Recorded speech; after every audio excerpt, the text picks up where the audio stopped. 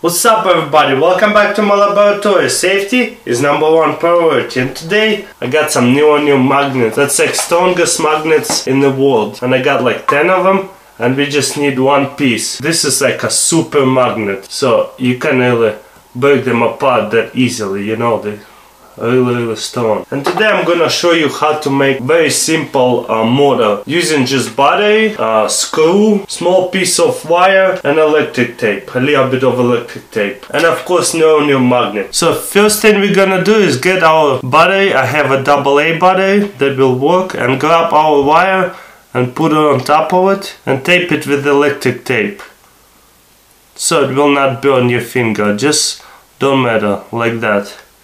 You see, we have the battery and a wire coming out like that. Then grab a screw and put the new magnet on the bottom. Bounce it so it's like in the middle. You see what I'm saying? Then you're gonna put the screwdriver on top of the battery like that, on that thing right there. And then grab a wire and touch the magnet. Guess what happens?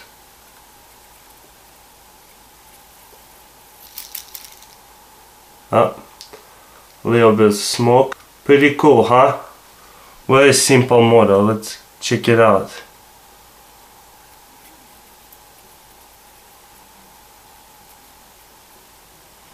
Look how fast it's spinning.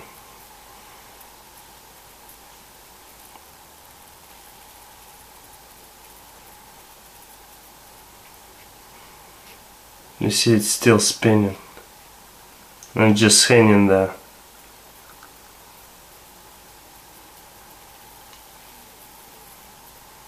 Look, it goes even faster. I wonder how much energy it's producing.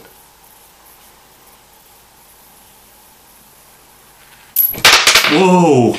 It just tore apart because it was so fast. Alright guys, that's it. Wire, a battery, and a screwdriver, and a small new magnet. And we got a very simple motor. What do you guys think? Let me know in comments below. How does that work scientifically? So that's pretty much it. Hope you enjoyed that episode of motors. And as always, don't forget to subscribe, and I'll see you next time.